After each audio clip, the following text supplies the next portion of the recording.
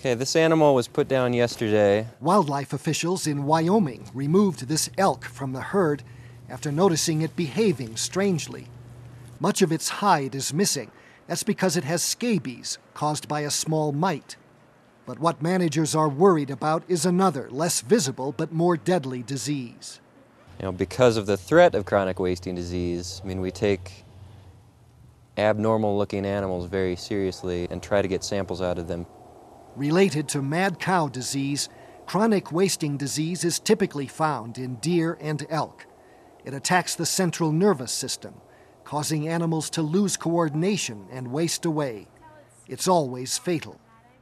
While there's no link between scabies and chronic wasting disease, scabies is a sign of poor health, and sick animals have wildlife managers here on high alert.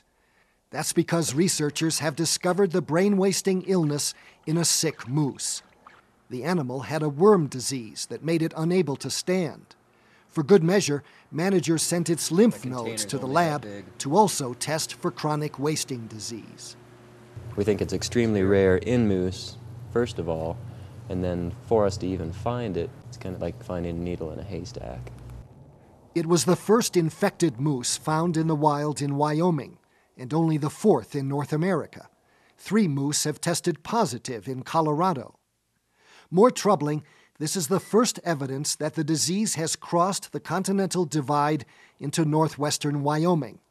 That puts chronic wasting disease much closer to the state's 23 elk feed grounds. Experts warn if the disease reaches the feed grounds, it could kill lots of elk. Feed grounds concentrate elk in artificially high numbers, which makes it easier for infection to spread. But no one really knows how devastating an epidemic of chronic wasting disease could be. CWD is a big mystery to all of us. Those of us that look for it in the field, those of us that research it, and interested public and sportsmen, we're all very concerned about what chronic wasting disease will do to our wildlife populations. For This American Land, I'm Gary Stryker.